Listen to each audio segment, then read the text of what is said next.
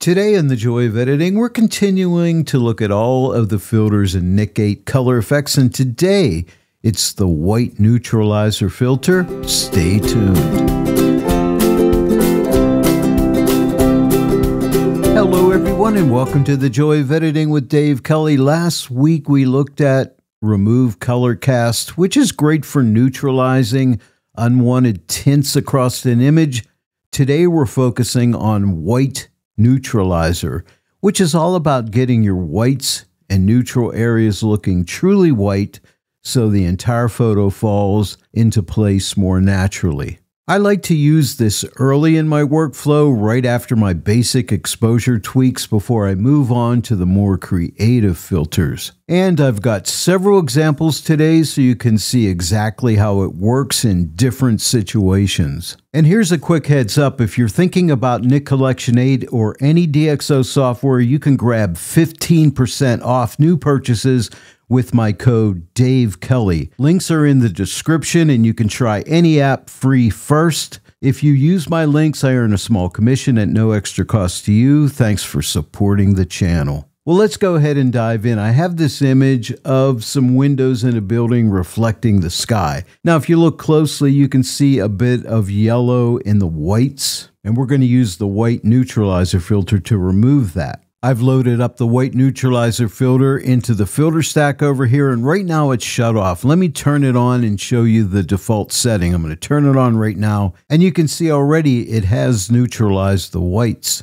Now, if you look over here to the right, you can see color. We have a color picker and we have a color swatch right here. If you click on the eyedropper tool and come over and hover over any part where you have a color cast in whites and give it a click, it'll select that color and neutralize it. If you click this square, depending if you're on a Mac or Windows machine, you're going to get like a color wheel, and you can see the color that the White Neutralizer filter is using, a yellow color here. Now, for this particular image, it kind of worked out. This is not an auto thing.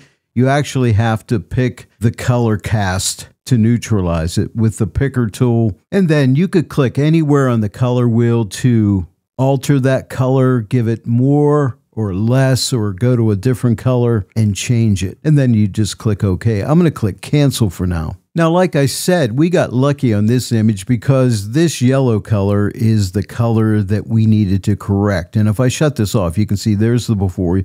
You can see the yellow cast in the whites, and if I turn this back on, it's gone. But here's the way I like to use this filter. I like to take the adjust tool image slider, take it the whole way off. That's for adjusting the entire image.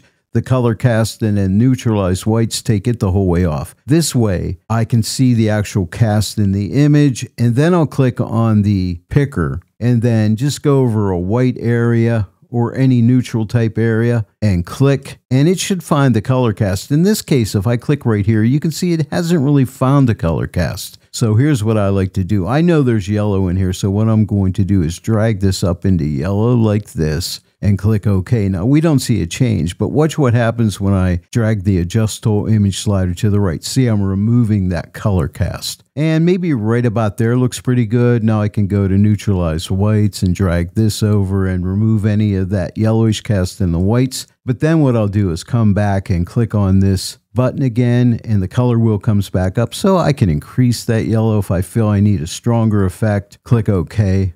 And that looks a little bit better. So I just come here and tweak. So you have to do a little bit of tweaking. But we had a yellow color cast, and so the color wheel is moved into yellow, and we got it. And now I'm going to click OK again. And then you could just tweak the adjust tool image adjustment, give it more, give it less, maybe right about here.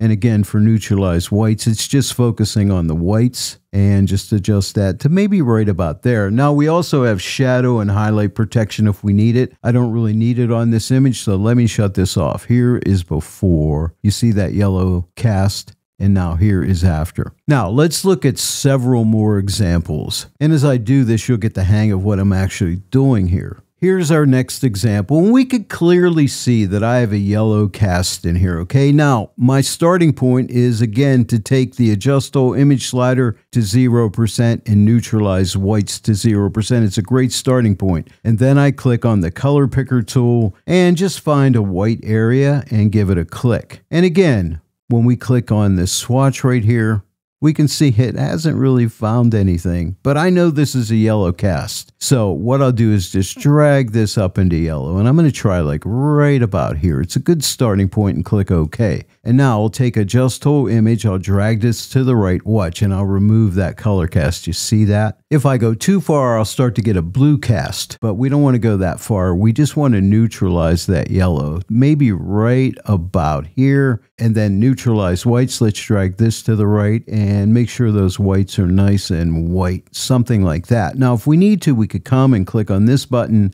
and make this more yellow, less yellow, you know, whatever we think. I wish when you chose a different color, you would see the change take place in the image. It doesn't until you click OK. That's something I wish Nick would change. All right, now I changed that a little bit, but I can take Adjust Whole Image and drag this to the right a little bit more to maybe right about here and neutralize whites. Let's drag that up a little bit. Now let's shut this off. Here's before. See the yellow color cast in the whites, and now here's after. And now let's move on to another example. Now in this image, we can see an overall like a lavender color cast in the whites, which looks kind of cool in this image, but what if we wanted to neutralize it? Now let me turn on the White Neutralizer filter and see the default settings. See, it is more lavender now, so it's actually making it worse. So you can't really go by that. That's why I take this slider the whole way off and this slider the whole way off. This way, when I click on the picker and I go into the whites, it's going to find the color. And a lot of times it doesn't find the color, but I know that's more in the lavender. So I'm going to take this down into this area right here and click OK. And now I'll move this to the right and adjust for the whole image. And right about there looks pretty good. And now let's neutralize the whites. I'll drag this over to maybe right about here. I'll shut this off. Here's before and here is after. So if you want to clean up those whites, this White Neutralizer is great for that. And don't forget, you always have shadow and highlight protection if you need them. And now for the next example. Now I could clearly see a little bit of a lavender purplish color cast on this image. Let me turn on the White Neutralizer and let's look at the default setting. Okay, it's actually gotten worse. So again, what I like to do is just take this Adjust Whole Image slider the whole way to 0%, the same with neutralize whites, and then click on the picker. And I'm going to pick like right here. And now let's click on this button. And now we can see it has picked that color cast right there. This time it worked. I'm going to click OK.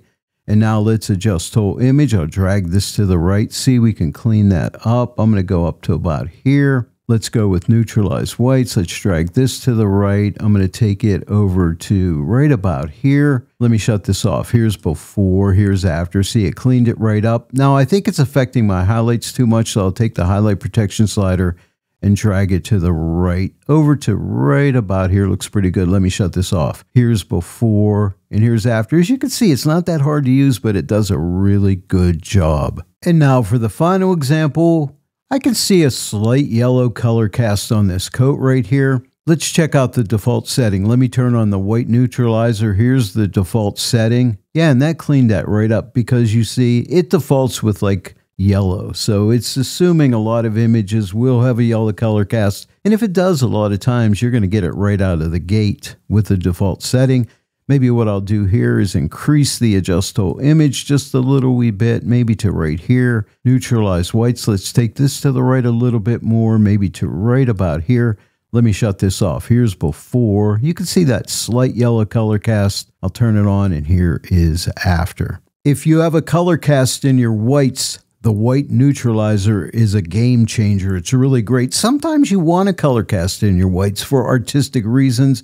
Other times you don't. And when you don't, this is the filter to go with. And I like to use it at the beginning of my workflows. And there you have it, the White Neutralizer filter found in Nick 8 Color Efex. I hope you give it a try. If you enjoyed today's tutorial, please give it a like and share it with your friends. If you're not yet a subscriber to my channel, please subscribe. Click that bell notification icon. Click all so that you receive all notifications. And then every time I upload a new tutorial, you'll get notified about it. I want to thank each and every one of you for joining me today in the Joy of Editing with Dave Kelly. And I will see you all right here next time. But until then, happy editing.